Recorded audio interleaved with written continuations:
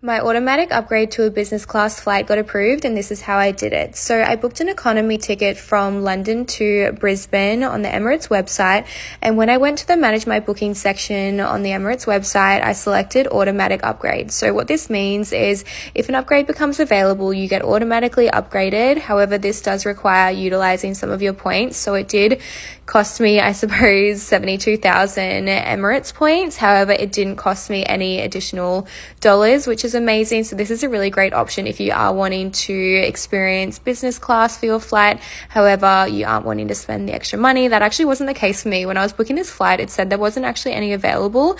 So yeah, I just selected this as a backup option for if some became available, and they did. So it was very, very exciting. This was my first business class flight as well. I was absolutely living it up. I had the best time. I felt so giddy the whole time. I just felt like I wasn't supposed to be there, but it was honestly the most incredible experience, and I loved every second of it. So this was just me indulging in the food. So like I said, I flew from London to Brisbane. So I flew economy for the first leg of the flight, and then this leg of the flight was Dubai to Brisbane, and that was where I was flying business class. So on the menu was just lunch, because we departed at 10 a.m. and then we were arriving to Brisbane at 6 a.m. So started off with lunch, and then I just absolutely kicked back and was living my best life.